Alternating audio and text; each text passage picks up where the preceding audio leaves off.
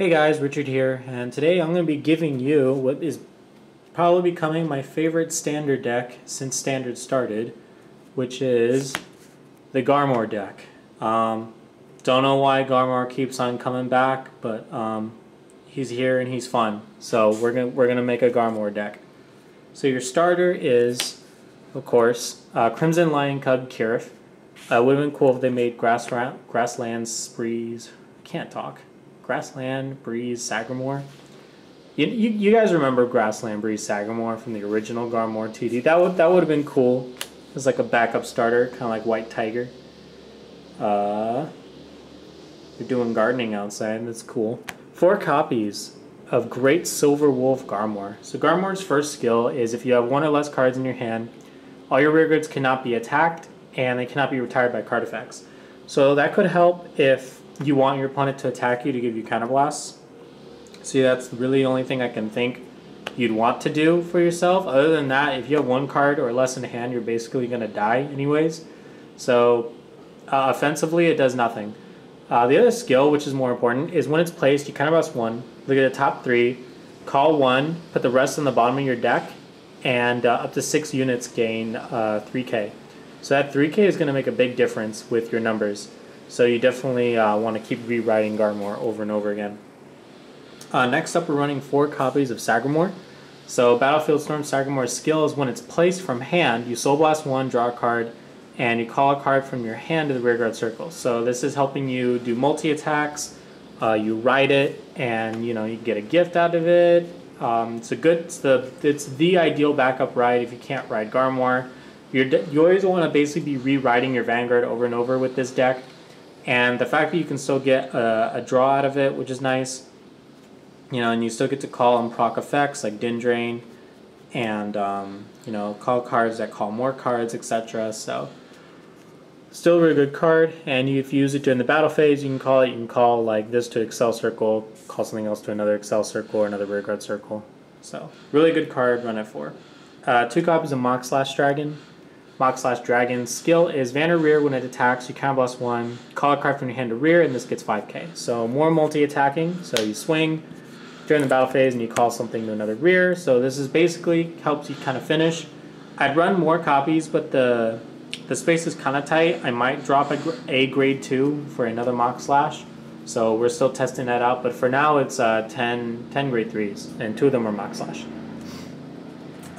For grade 2s, 4 copies of Player of the Holy Bow Vivian. So Soul is not too much of an issue with this deck, and the Counterblast is mostly used for calling cards anyway, so Vivian is perfect for this deck. So Vivian's skills, when it's placed from hand, you Counterblast 1, Soul Blast 1, look at the top card of your top 3 cards of your deck, choose 1, call it, the rest go to the bottom, and Vivian gains 3k. So you can be used during the battle phase if you call it with Mox/. It's your ride targets, that's why you run 4 of it. You want to ride this, call out more units. And then when you're setting up your board, you want to be able to call this and bring up more units. You want to have a big board. So this deck is kind of like old Gold Paladin, where it's like you're basically filling up the field from the deck. So it's kind of nostalgic in that way. 4 copies of our Bullergall clone. So Zelius Knight Gracianus, that's his name. Continuous. If a rearguard was called by a card effect, by your card ability, that's what that means, during this turn, this gets 5k. So it's basically just if you called something by a card effect, either basically through a card text, this gets 5k. So it's like Bullergall, kind of, got to complete a condition and you get just 5k for the turn. Yeah, I mean, it can work on your opponent's turn as well if you call the card somehow, I guess like in premium, but like that's another format. This card's really good because it's a 14k by itself. It's mostly free since you're superior calling every turn. And you put on an Excel Circle, swings for 24, which hits force numbers. And if you add the 3k from Garmore, it hits for 27, which bullies protect and Excel numbers as well. So definitely want to see this, especially when you're after your drive checks and you want to call more things to Mox/, you can call this out. And if you call out Vivian or Athos, you can find this, and then you get more attacks, and they're just big beater numbers instead of just a 19k base. and of course 3 copies of Athels. So I'm only running 3 because the cost is a discard, so kind of hefty, but it's still really important to see the card. So the skill is like Vivian. It's when it's placed, you discard a card instead of counterblasting and soul blasting. So you look at the top 3, and you look for a card with the same grade, less than or equal to your Vanguard, and you call it to rear, and the rest go to bottom. So if you're on grade 3, the skill doesn't really matter, but when you hit to, if you have to ride this, it's still pretty decent because all your grade 2 and grade 1 targets are really good. So you look at the top 3, and if you can find any of those, you definitely are going to be calling a grade 2 or a grade 3. So I mean, for the most part, if it's all grade 3s and triggers, like, just call it trigger. You know, you want to have a field set up before you ride Garmore so you can give them 3k. So this is a really good early game target to call and fill up your board. So that's why we want to run the card. I was running 1 copy of Lopier's Shooter as a tech.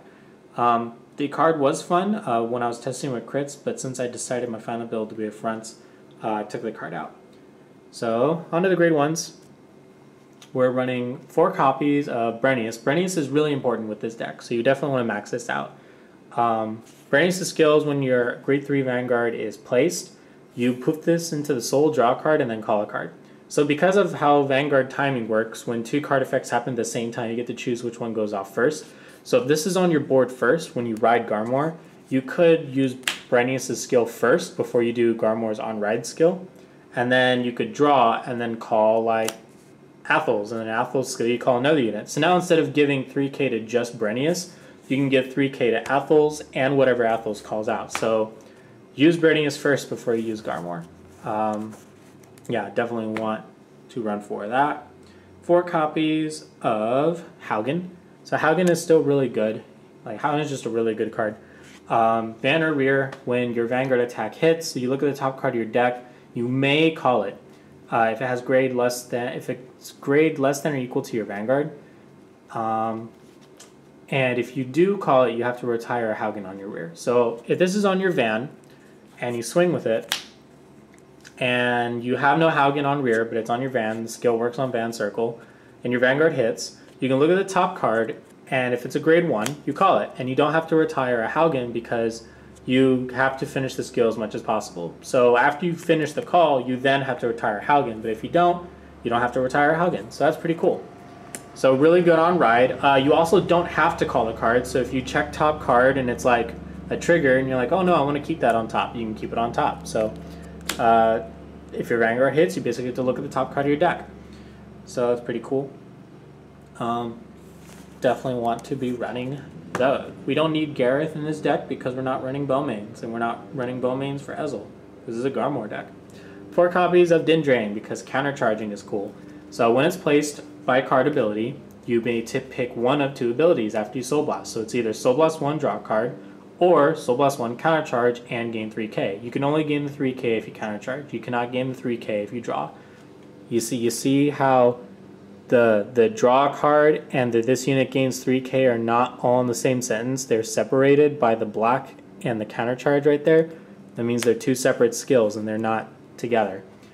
So yes, Dindrain is a very good card. You should run 4 of it. So that is it for the main normal units. Let's go into trigger units. So we are running front triggers. You can run crits. Crits work fine too.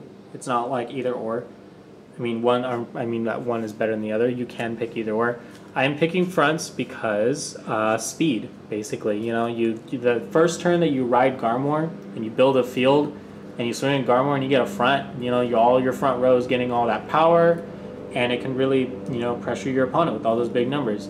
Crits kind of do the same thing, but crits allow you to kind of pick which order you want to attack. If you run fronts, you kind of have to do Vanguard attack first. But if you do crits, you can do rear attack, then Van attack or rear guard if you want, or I guess that you can so do fronts, but like, you know, Van attack Van. If they see you run crits, they're more likely to guard it because they know you run crits, so you're putting pressure on your opponent. So I'm going to be going back and forth with crits and fronts in this deck, but for the deck profile, I'm going to recommend fronts when you're trying out the deck. But try out crits too. You saw I was running 7 fronts, so we're running 5 draws, 4 of which are the draw PG, and 1 of the regular draw. I like the one draw just because it's attack. You know, you see it in a damage check, you draw a card. If you draw it, it's a discard fodder for at-least and other stuff. So I like the one attack. It has not done me bad yet. So yes, if you want to run 8 front, 4 draw, that's fine too. And last but not least, 4 heal triggers, because healing is good. And yeah, 20k shield. So that's it for the deck profile. It's pretty quick. So yeah, real quick, I'm just going to go over the ideal thing that you pretty much want to be doing. You want to be calling this as your call targets when you're writing Atlees. Is that his name? Athels, I'm sorry. Athels and Vivian. So if you ride Vivian or Athels and you're looking for a call target, you want to look for Brenius, so that after you call it to your rearguard circle, and then when the time comes for you to ride Garmore, you ride Garmore, get the gift. That's what I forgot to show. You know, you gotta run those imaginary gifts, right? Make sure you're running gifts.